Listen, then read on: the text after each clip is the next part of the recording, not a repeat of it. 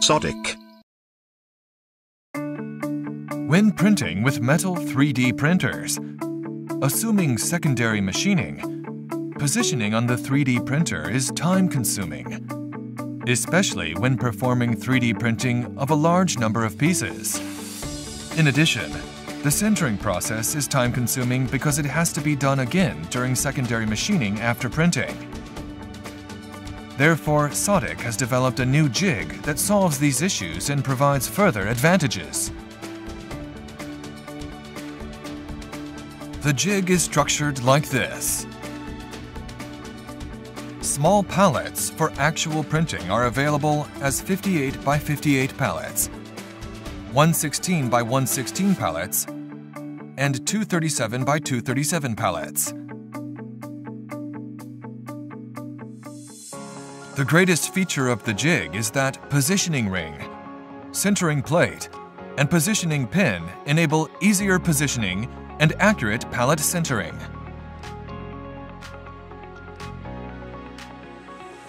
In addition, it has features that enable the reduction of powder usage, simplification of the work process, and stable printing quality.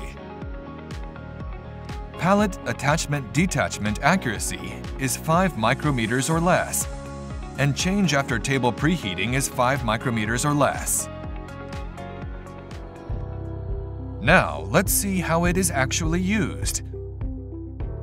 The metal 3D printer used this time was the OPM 250L. The machine is already equipped with a master pallet with a positioning ring and sintering plate attached. A 116 by 116 pallet will be installed here. Installation can be done on the machine, but to show you how it is installed, please see the work done outside the chamber. First, a 116 by 116 pallet is installed. Fix the pallet with positioning pins.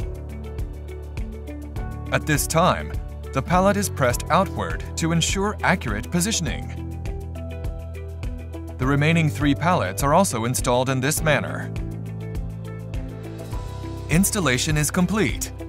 From here, the metal 3D printer will begin printing. Printing is completed. Remove each small pallet from the master pallet.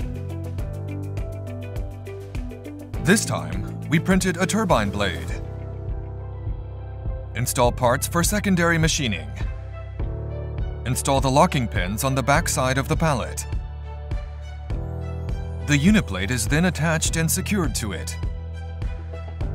The installation of the parts is completed. In this case, secondary machining is performed with a small hole EDM to drill holes for turbine blade cooling. The machine used is the K4HL, a linear motor drive ultra-high-speed small hole drilling machine. The entire pallet is mounted on the Irowa chuck attached to the machine. It can be easily installed in this way. Because the reference for secondary machining and the center of the pallet have already been established, machining can begin immediately after installation without having to confirm the positioning on the machine table again. For example, when machining a large number of identical workpieces, the high repeatability and reproducibility of positioning allows significant time savings. Secondary machining and cooling hole machining have been completed. The use of the Irowa chuck enables further automation of the final inspection process, such as 3D measurements, using robots and other equipment. If you have any questions about the products you have seen, please use the inquiry form on our website or contact any of our sales offices.